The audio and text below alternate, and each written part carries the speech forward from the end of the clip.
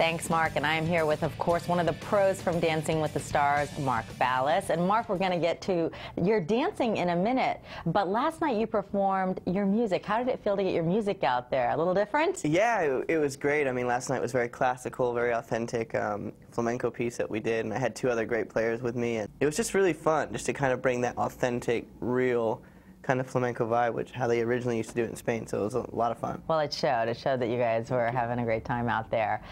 So you guys are back with a vengeance. I mean, here we are, season 10, and last time was the first time, I believe, that the show rated higher on both nights than American Idol, the #1 show on television for all these years, since 2004. What is it about season 10 that makes it so hot? I don't know, but I just think this cast is really solid. The choreography, the performances, the celebrities that have been cast, the effort that's going into it is just like 150%. And watching from Monday night show, like just some of the routines that were being turned out were just off the charts. I wanted to ask you, is it that the pros and the stars are fighting more, or they're just showing it more? Because it seems like all the packages are showing these really intense fights. Yeah, I mean, it's not that we're fighting more. I think what it is we take this very seriously. At the end of the day, it's all our job, and our job is to train and to coach and to turn them into the best they can be. And, if there's a moment where it does get heated and it's a big part of your week, you have to show it. So, So of course, too bad, Shannon got eliminated the first week, and you got her. So it was like a double whammy. Double whammy. Were you surprised about that? I was a little bit. I was a little bummed out, just because I thought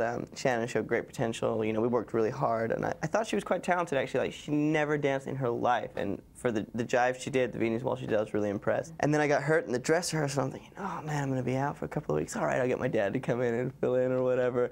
Eliminated. Eliminated and hurt, and you guys can't see, he came in on one crutch. One crutch. Only one. I'm only doing the one. Yeah, but your knee is all messed up for 6 weeks, maybe? They're saying 6 weeks, but I think I can kick it in 3. Oh, see, now you're going to regret that if you go back on it too early. I can't deal with the 2 crutches. The 1 is fine.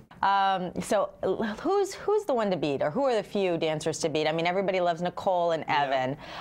Who else? After Monday night, for me, my favorites were Evan and Anya. I just thought it was pure class. Like, he just exudes this kind of like elegance and class about him, and he danced really great. I thought Nicole and Derek as a show number was just ridiculous. It was awesome, high energy. I love Jake and Chelsea's Egyptian theme.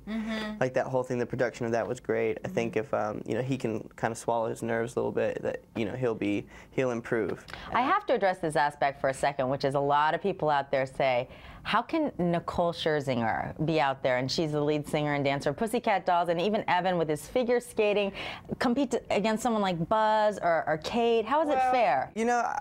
I know firsthand what it's like to work with a figure skater. I had Christy Yamaguchi in season 6, and it's not easy. Figure skaters, when they skate, they do not count. They just skate through the music, and there's no beats or anything, and their posture is all the way leaned forward because they're constantly skating like this, where we need them lean back and their arms up. And Nicole, I mean, what she does is like the Pussycat Dolls. It's a very modern kind of like hip-hoppy, funky kind of thing. But this style of dance is very technical.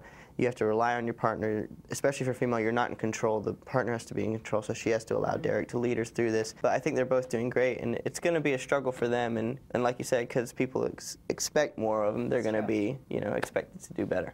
Well, you are a busy guy, and I can't let you leave without talking about your solo project, Waiting for Patience. You guys, this is a great CD. I was listening to it last night on the way home from the show and in the car this morning. Beautiful vocals, beautiful guitar. Tell me about it. Yeah, I mean, I've been playing guitar and writing music for about 12 years, and this is something I've always wanted to do. There's no label behind it. I did it all independent, and these are kind of just acoustic, honest versions of some of my stuff. So it's out on iTunes. You can pick it up at any of my shows or whatever, and yeah, it's fun. If you like that kind of music, you'll dig it. Okay, well, Mark Ballas, thank you so much. And you can, of course, catch Dancing with the Stars Mondays and Tuesdays at 8, 7 Central on ABC. And if you happen to be in Los Angeles, Mark Ballas will be playing at the Mint on Monday.